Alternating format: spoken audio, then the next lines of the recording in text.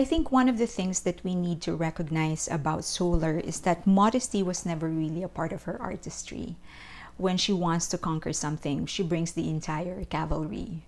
If she wants to say something, she serves it ice cold, and that's exactly what she did with this song. Now, when I first learned that Solar is going to come out with her own album, her own single, the first expectation, the thing that I thought I was going to have is Solar's vocal power. She's one of the most powerful vocalists in K-pop right now, and she certainly has the arsenal for it. So she doesn't have any reason not to show it off.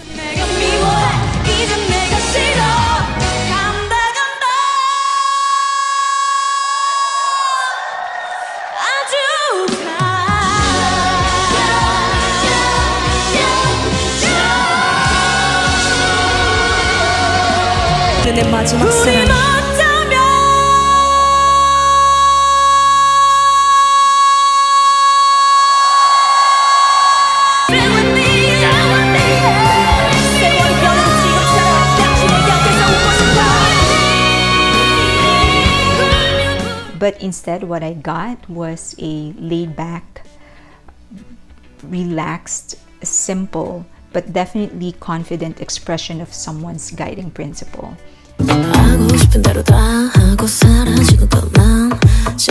The song is really talking about how somebody should just forget about the haters and live their life the way that they should be. There was this one part in her song that says, I can get as much as I take. And I think it's a beautiful message. It's really very simple. It's telling you just go for what you want, live your life, and don't care about the haters. You know, they're always going to be hating. She didn't give anybody a chance to misinterpret the message that she was trying to deliver. And I feel like it's very Solar. If you do watch some of her interviews, she has her own YouTube channel. If you watch that as well, you're going to observe that about her. She's very clear in the things that she says, she makes it, I don't know if she's doing it unconsciously or if it is just her nature, but she does not allow people to misinterpret what she's saying. And it's reflected in the lyrics. And I think there's beauty in that simplicity. Now, when it comes to the music, so the primary instrument that was used was percussion. I think there was a percussion and the bass.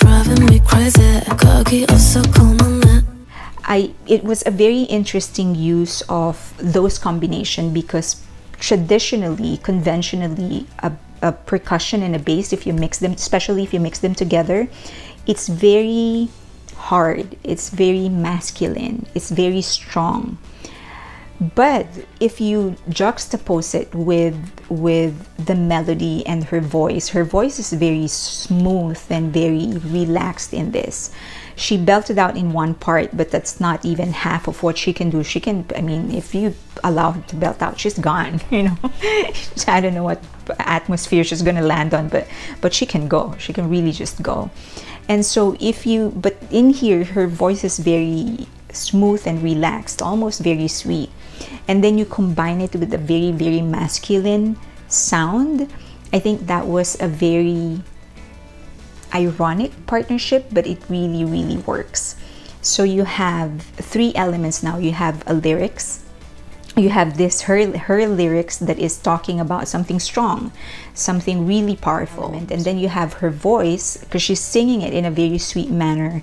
You have that softness there, and then you have a very masculine, dominant instrument that is being used. So that was a very interesting combination.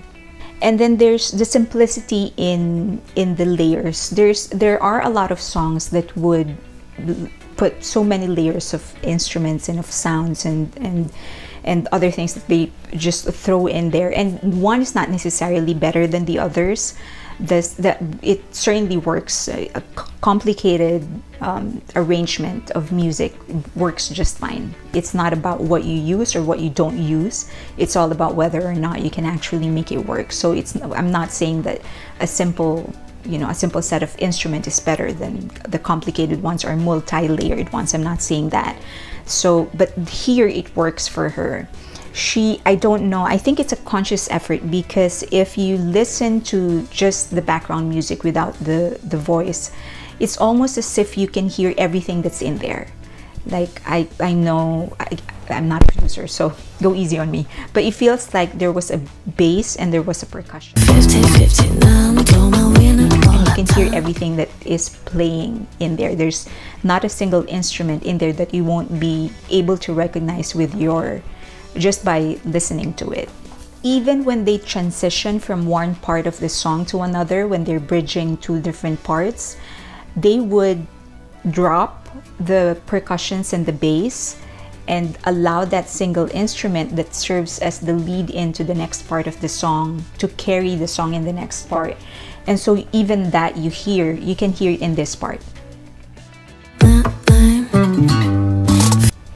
Okay, I hope you get that. But you see how everything else dropped, the bass and the percussion, and then it's just that single element that bridges it into the next section. It's very clean. Again, I think it's very consistent with who she is as a creator. She wants her message clear. She wants her message very streamlined. She doesn't want to leave anything for she doesn't want anybody to misinterpret what she's saying. And the same thing is true when she's creating music. She doesn't want you to read something that is not there. She doesn't want you to miss anything, and she doesn't want you to think that something's there when it's not. And then there's the melody, the sheer melody. It's very laid back. I feel like, you know, usually when there are songs that escalates into, that leads into a highlight, no different from a movie. It will lead to a highlight. I thought she was going to follow the same formula, but she was consistent the entire song. She was, as I've said, she was very laid back, and the beat was very laid back. It was very consistent. She never, even in her delivery, she never got to a point when she was angry, or she was over eager to deliver the message, or she was commanding. She was just easy. Yeah. She was just there like a queen. She was delivering her message, telling everybody, this is how I live my life, and it works for me, and if you want, you can live your life this way too. I think that is an important part. That is an important element. I think what is not there is just as important as what is there. And what is not there is the shouting or the yelling or the screaming. There is no anger. There is no bitterness. There is no existential question. That's just her expressing her appreciation for how she has lived her life and the things that she has been able to achieve. Just the ironic relationship between the main instrument that was used, which are the drums and the percussion, the percussions and the bass, and then that's juxtaposed against a very laid-back melody and a very soft voice, but again, a very masculine or very strong message of independence, of living your life and just loving yourself. All of those, I think it's a very synchronized movement of elements that created such a very, very beautiful song. It's very addicting. It's not something that will want you to go into war or battle. It's just a song that'll make you feel happy and feel relaxed and make you feel inspired. I wouldn't call it a perfect song. I think just like any other artist, she is going to go through phases in trying to discover her voice, how she's going to evolve, and maybe she's going to be totally different in her next album or her next song, who knows. So I think there's still a lot left for improvement, but this song is as good as it gets, and I do like it, and I hope everybody listens to it, and I can't wait for her next single.